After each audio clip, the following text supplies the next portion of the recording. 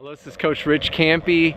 Today's Grin message: I am grateful that we got one fairly good day that I could ride my board. And the intentional message is, get back on the horse. Get back on the horse. And it's true, I am back on the board, but I'll tell you what, it's still scary. Even after that wipeout that I had, getting back on it again, I'm a little bit nervous about riding.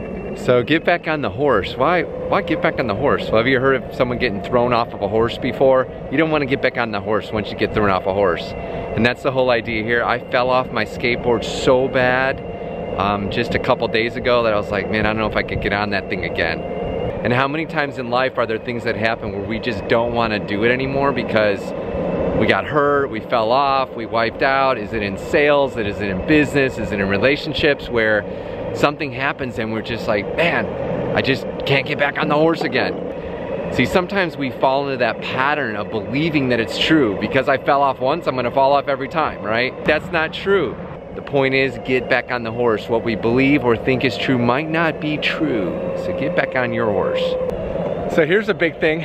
When falling off the horse, do you learn anything? When I'm going down hills on my board and I'm not familiar with the sidewalk, go slow.